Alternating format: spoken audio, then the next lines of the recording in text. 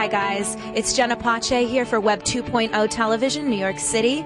We're standing in this unseasonably warm day in the middle of January. It's crazy, it's beautiful out here in the Meatpacking District at the Ed Hardy store. Let's go inside. We're going to talk to Raylan Hennessy and try on some outfits.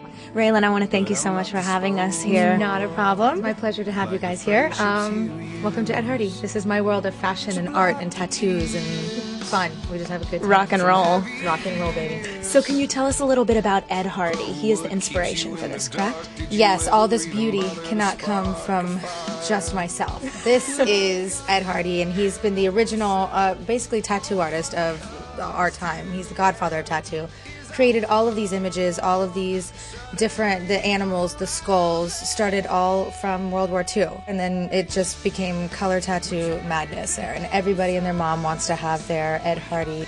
And then we have Christian Audigier, who came, and he's the designer. He's the mind and creator of all of this. He got together with Ed. I like to consider it like hip-hop mixed with glam rock, and I think it's quite brilliant. That's a perfect description, my dear. So how long have you guys been here in the Meatpacking District? We have been in the Meatpacking District since July, so it's like 6-7 months. And you just got back from Australia, right? Australia. We just opened 2 stores in Melbourne and Noosa, and they're gorgeous. They're absolutely stunning. The whole collection. It further proves that no matter where you put something like this, it's going to take off. Well, and there's also a location in LA. Are there any other locations? Yep, we started out in LA, and I mean it caught on like wildfire. Literally within 6 months, it went from something that was just an idea for us kids that we loved, and the rock and roll and the tattoo, to everybody wearing it. Madonna, Missy Elliott, Rachel Hunter, Lenny Kravitz, everybody that you can think of is wearing it. I see it all the time on Hogan Knows Best. Every member of that family wears Ed Hardy. I love those wrestling fools, because they are wearing us like it is going out of style. I have to say that having this clothing store in the Meatpacking District, I feel, has totally changed the face of the way that people dress around here. Everybody's walking around and you think it's a rock star. You think it's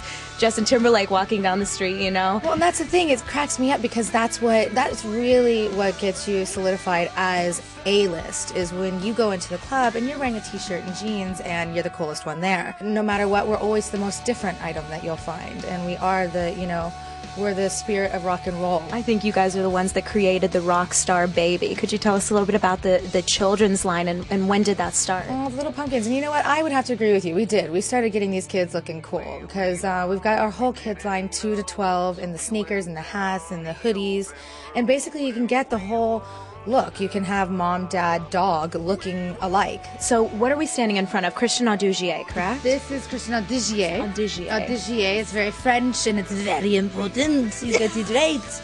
Christian has 2 different lines. He has his own private label, which is very couture, only 1,000 of each piece, versus the 2,000 of each piece Ed Hardy does, which is still couture. All right, well, let's go pick out some stuff. I want to try some of this on. Let's do it.